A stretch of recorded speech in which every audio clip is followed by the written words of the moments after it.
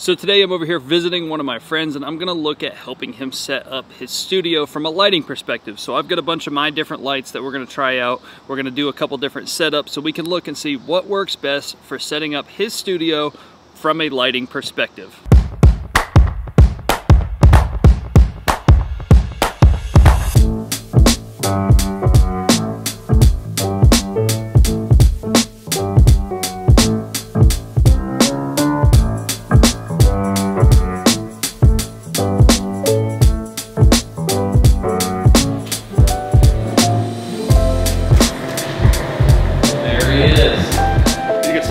There's Joe. He's so far away.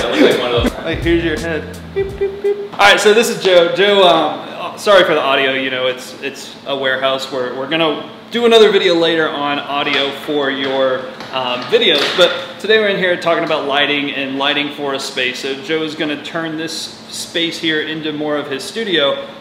So kind of tell everybody what you're doing and kind of what I'm over here helping you with. Sure. So the overall concept of the space is to be able to kind of do it all in one spot.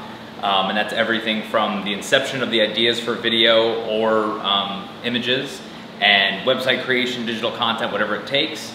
And then what we do is we conceptualize it up front and then we are able to come back in the back and shoot it. So the two main focuses of this specific space is going to be filming online classes for fitness. And two is creating the assets that go around it for marketing, the website, digital advertising, anything like that. So with gym owners, you've already had a lot of gym owners specifically creating content for their business. What are they struggling with the most when that's getting created? Well, so I think the biggest one is always going to be creativity. So we'll put that one aside because that's something that, you know, is harder to work on. But the more tangible things are a lot of people's first time using something other than their phone to film something, right? So, and their phone's cameras do a lot more than they realize. So I think that when people say, "Oh, I have a phone," they look at it as a cheap camera, when really it's a very expensive camera that has a lot of pre-processing in it. And now they're going to a DSLR, they're going to the first mirrorless camera, and they feel like they should be getting better quality. And the truth is the data that they're capturing is better, but what it looks like isn't the same because it's not doing pre-processing within the unit itself. So I think that that's a huge hurdle for them to understand, A, how to take care of that data, but number two is what actually are the good components of great video, which, as we know from doing it so much, number one is lighting and number two is audio, which seemingly are not the most important when it comes to video. Yeah, so, you know, one of our big focuses today is we're gonna set up lighting. We're gonna make sure that people understand how to make their stuff look better. Most gyms are in a warehouse like this. They have the overhead fluorescent lightings. It's probably flickering in the camera. I'm trying to see it. I think it's flickering a little bit. So, you know, this is where most of you would start with. So if you're in here trying to do your workout videos, this is what it looks like. You can get by, but it probably looks bad. We're gonna try and make this thing look better and cinematic, something that you're proud of to be able to put out and really eventually sell for your members. So I brought over some of my lighting for Joe to try. He's gonna buy some of this stuff, and there's a lot of like the knockoff brands other than the main brands that he's gonna test out. So I brought over an Aperture 120D with a softbox here. I have a Westcott LED panel right here. And then I have the Nanlite Pavo tubes. And then I also have the Aperture MC, whatever it is, little itty bitty light here. So we're gonna kind of use this stuff to use and show and see if we can make this thing look really, really nice with honestly not doing anything other than changing the lights. This is how they're gonna start, right? Like this is how a normal person just getting into it, they're gonna be right next to the wall. They're going to be talking without any kind of extra microphones, no lapel mic, nothing on the camera, just the audio coming right from the camera, the lighting that's already existing in the space, about this distance. They just kind of start from here. Yeah, so first thing that I have the person do whenever we come into a space is we move them away from the wall. So we're shooting into the corner because we want the most depth. But you want to get off of the wall. Just by moving off of the wall, it's going to look way more cinematic. Yeah, so this is how you get that blurry background effect. Everyone talks about depth of field. It's literally just adding some extra space behind you. And then step two to this, every single gym you're going to think I'm crazy, but we're actually going to turn off these lights. Yep, makes perfect sense. All right, so immediately by shutting the lights off and just having an external light that we can control, we can see that Joe looks a significant amount better. You mean I don't get to do the And then everything changes? If you want, you can do it again. We'll go back and forth. I can adjust how bright it is. So like right here, we're looking like Joe is, you know, he's obviously, the lights are turned off, but he looks like the subject. So like when you look at him, there he is. So like he's definitely standing out on this image. We could even have him take another step forward. And now it kind of eliminated some of these shadows that were back here. So that made him a little too bright because he's close to the light. So what we can do is back this light up. It gives us a little more light into the entire image. Obviously, we've got a really wide lens on here, so we would kind of be in that area. And Joe looks good. Joe looks like he's gonna be a fitness model on Instagram. We actually have this light at a 45-degree angle and above, and the reason we have this, because it looks like the sun. So it kind of gives him some shadows on this side of his face. It makes it look cinematic. So with one light, this is the look I go for pretty much every time if I only have one light. I do this, and you're in pretty dang good shape. So we're gonna add a couple more lights to try and make it a little brighter back here, make it less cinematic and more for like any gym that wants to use it. All right, so the next light we're adding is the Westcott. So a lot of you guys have seen these LED panels. They're really cheap. I think you've got one. You've got a nice one though. Yeah. But I started out with just an LED panel, and so this is a really expensive one, but you know, it's just kind of simulating what these LED panels could do. So what we're going to do is we're actually going to go opposite. So if we've got 45 here, we're going to go 45 over here, just so we get brightness on both sides. It's actually going to light up the background a little bit as well. So it just gives you more of a bright feel. You know, this is more preferred for women. Yep, fills in more of the shadows, gives you a little less contour, but it definitely brightens up the entire look. Right. Take this in a little bit. That's kind of what Joe looks, you know, if you're looking at that right there, most of you guys would absolutely love that. You would kill for that. You know, you're eliminating the flicker. You have two same color lights, everything's set up right, and that looks like something you would want to see on, I don't know, on Studio. There we go. That's some good branding out right there. Perfect. All right, so last thing we're going to do is we're going to try and get rid of some of the shadows back here. So we're going to do some backlighting. So we're going to do two different ways. I've got the pavo tubes. We'll widen this out so you can see. Boop. So I've got the pavo tubes over here. And what we're going to do is first we're going to show it with lighting the background up, and then we're going to light Joe from the back. So it's going to make him separate himself even more from the background. So we'll show you both ways. Good job. You can actually see the glow too. Oh, that's so cool. So even when you're describing the shadows, you can literally see my hand that's just outside of that. So how it shows the shadow, and then as soon as I come inside here, it goes away. Yeah, so like that right there is a studio. Just push it on me a little bit. Yeah. So you can see just the outer, but now all my shadows are gone.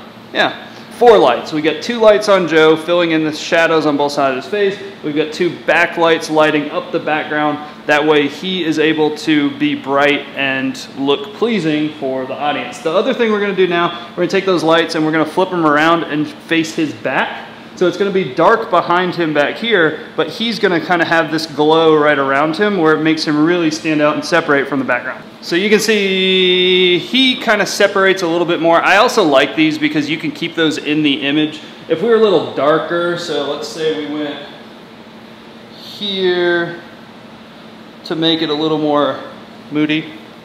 So this is more of a dramatic look. That helps kind of separate him with great for photography too. Yeah, this is beautiful for photography. Another nice thing about these, we'll do it. We can change the color to any color on these. So we're going to change the color to Joe's colors. That way it can just give it a different look, you know, based on if he's wearing a certain color or wants to promote his brand a little bit. So we can immediately see like completely different look. I would turn one of these lights up a little brighter on one side. And that right there is like a very moody type vibe.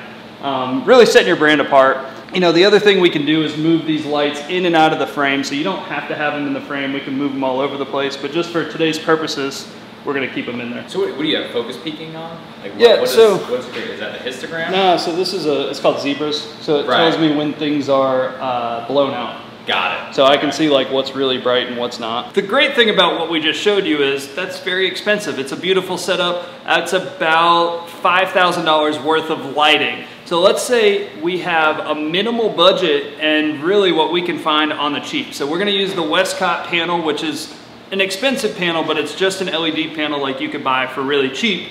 And so we're gonna show you if you were able to get just one light, what should you do to make your studio look good? So typically when you get one of these lights, you get it like this. There's nothing over the top. What you want to use is a panel like this. It comes with a panel that, it's called the diffusion panel. And what that does, it makes the light softer. So if you look at me here, it looks very harsh, it's very bright, it doesn't look very appealing on someone's face.